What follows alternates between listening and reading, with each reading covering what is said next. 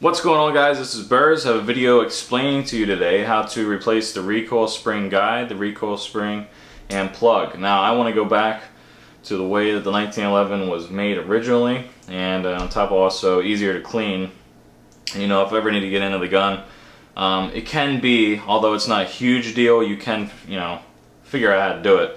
But, you know, this has a full length guide rod. So I want to switch that out. This is some stuff, I'm going to be making some videos here of stuff that I wanted to do probably over the last 2 years or so, ever since I got this 1911. And, you know, through carrying my Glock all the time, I carry this more in the winter, so now I'm getting ready for my winter carry, which I usually carry at 45 more for various reasons. But let's get down to it. First, let's clear the weapon, magazine out, safety down. Go ahead and get that out of the way.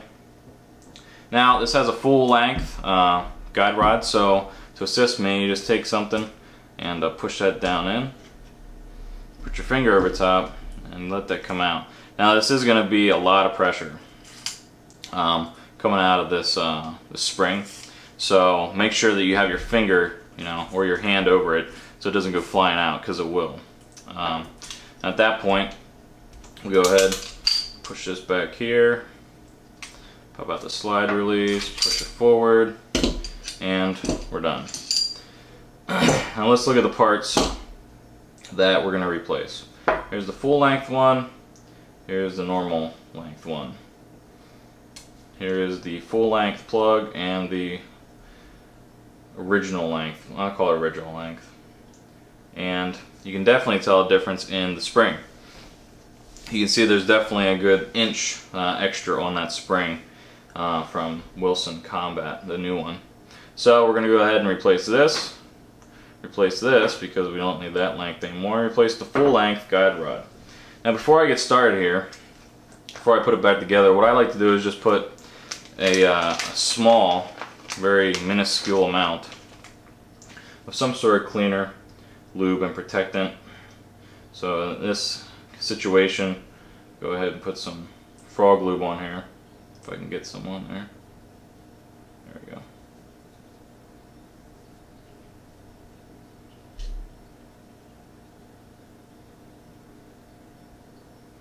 I like to run my 1911 relatively wet. I don't like to, you know, it's kind of the opposite compared to like a Glock. You know, you want to run Glocks, you know, they're like a tank, right? Well, 1911 likes, you know, like some TLC compared to other weapons. And I'll put just a little bit on the inside here. Actually, you can see it's a little dirty on the inside there, coming from the factory. So I guess that's maybe a good thing. Anyway, so we'll go ahead and do that, and just take a little bit on the outside here too. Let's get a little coating on there. Alright, what I'll take with my hands here is I'll just run over this spring with barely anything, just to kind of give it just a sheen.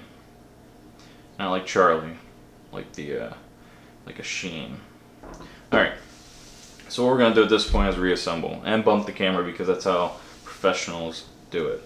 Now to reassemble, what you're going to do is go ahead and put your guide rod back in, and you're going to go ahead and put your spring back in. Now you're going to have to do this upside down. You know, you can't do it like this or this is going to pop out. So what I like to do is just put this upside down like such. Put the frame on, and then I'll line up the hole here, which can take a little bit of finagling. Oops.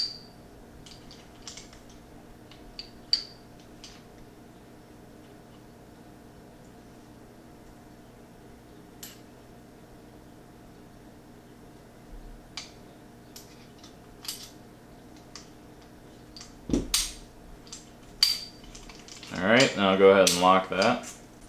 Alright, so now that we have the plug on here, what we're going to do is go ahead and compress that down into the frame there. put this over top. And there you go.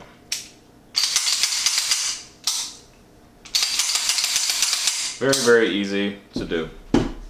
Now I will tell you that this is a 16 pound spring. This was easily a 14, maybe a 15, but this spring definitely has a little more mood to it. It's a little more angry than this spring, which is, I guess, good because, you know, this one has 1,000 rounds on it, and it worked. So what I'll do is I'll take this complete kit I have here, and I'll label it, and I'll put it in a box.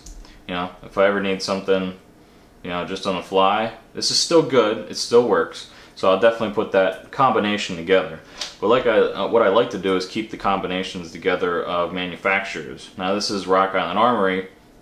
I'm not sure who makes this for them, if they make it. I haven't researched it that much, but when there's certain parts that are together that work together, I like to keep the manufacturer the same.